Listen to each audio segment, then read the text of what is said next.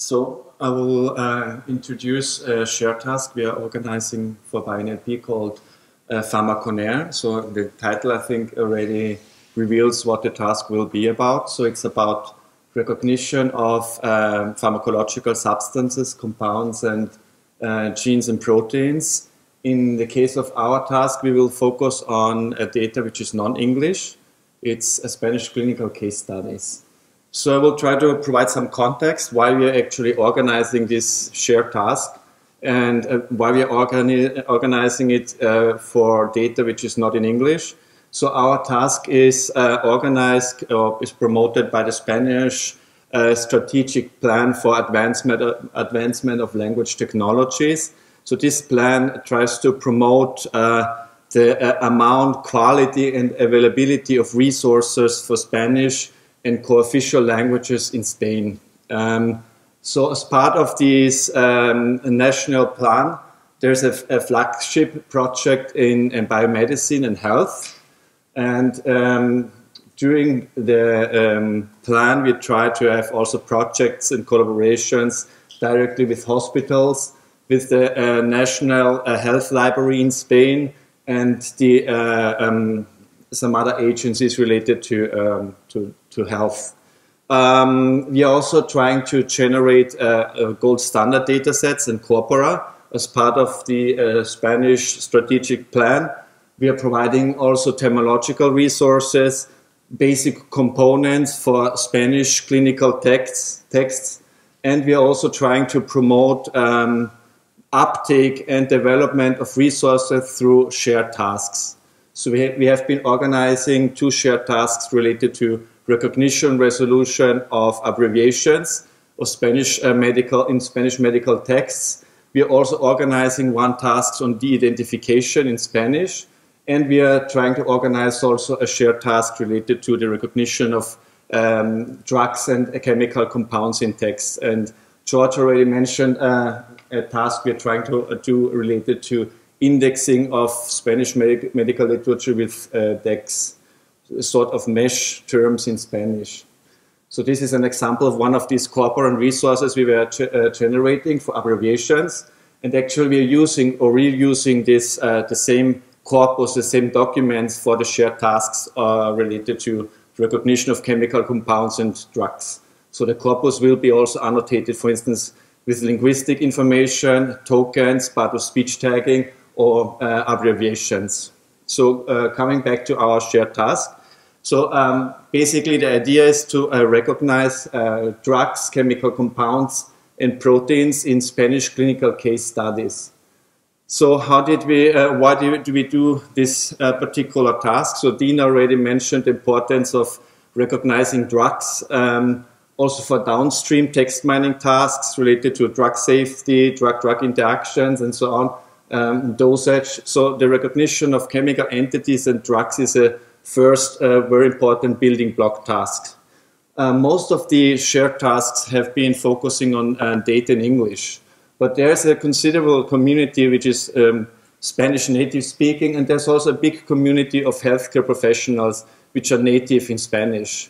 And these are also publishing data or articles in other languages, mainly in Spanish. The difference between like English or Spanish is that for English you have like the PubMed as the centralized resource for publications. In case of Spanish, the scenario is a little scattered. So there are some articles covered by PubMed, but there are also other resources or databases like CLO, EBEX, MEDIS, GUIDEN, and others containing literature in Spanish.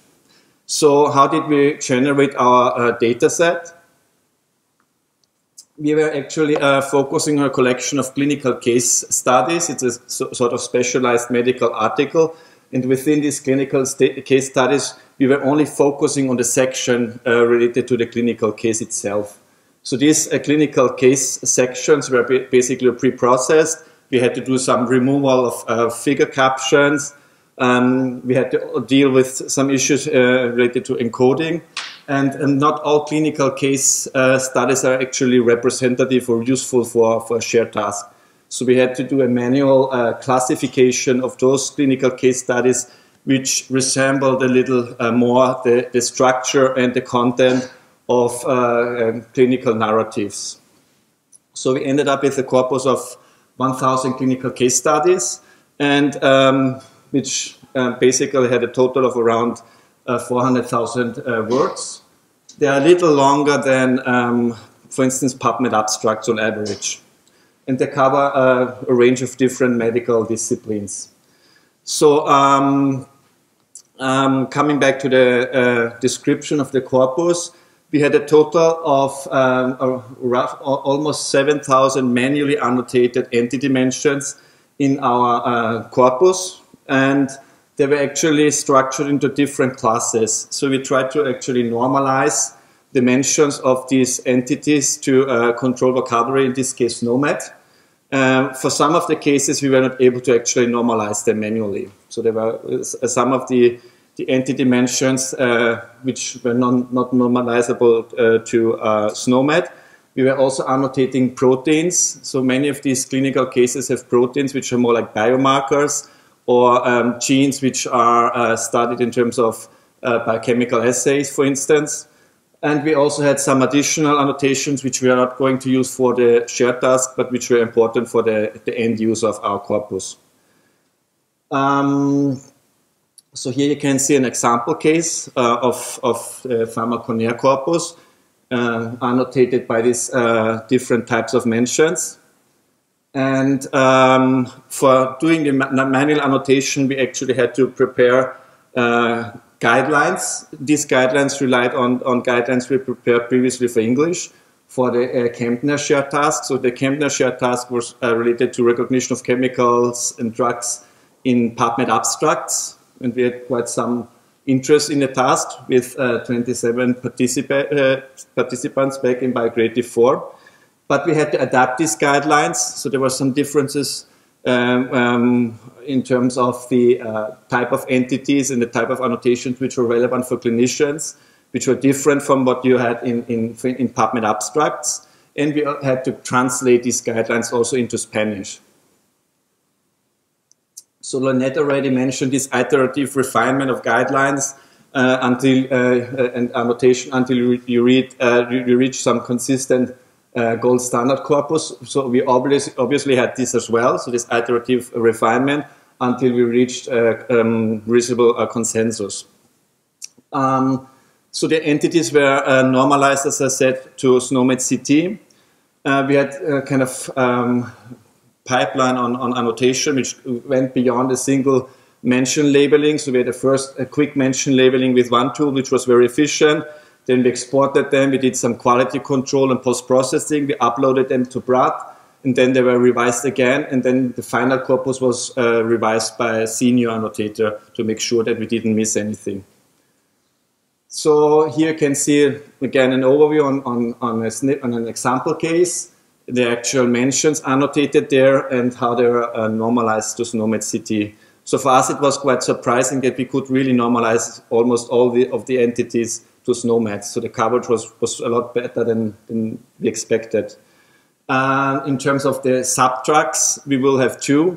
One which is a classical mention recognition, where the participants have to find the offsets of the chemical entity mentions. And the other subtask will be related to indexing. So basically indexing the clinical case studies with SNOMED CT terms.